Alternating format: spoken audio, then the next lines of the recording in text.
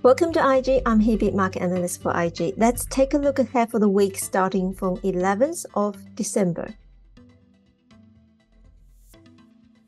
This week will be a busy data week as well as major decisions week for the central banks, including the Fed, US Central Bank, the Bank of England, and the European Central Bank. Let's begin with Tuesday, December 12th. The day will start with updates on Australia's consumer and business confidence as well as UK's unemployment rate.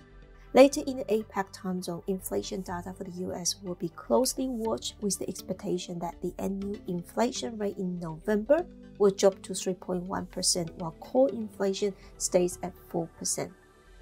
Moving on to Wednesday, the first highlight of the day will be October's GDP data from the UK and the Producer Prices Index from the United States.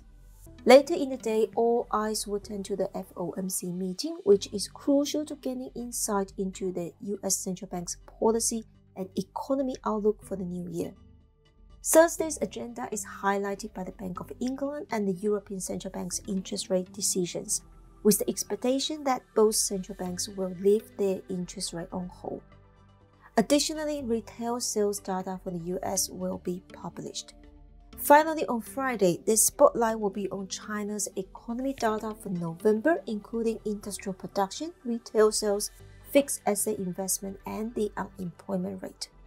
These are the key economy events and data to watch in the days ahead. Please stay tuned and explore our comprehensive news and analysis content where you will find a wealth of information to support your trading journey.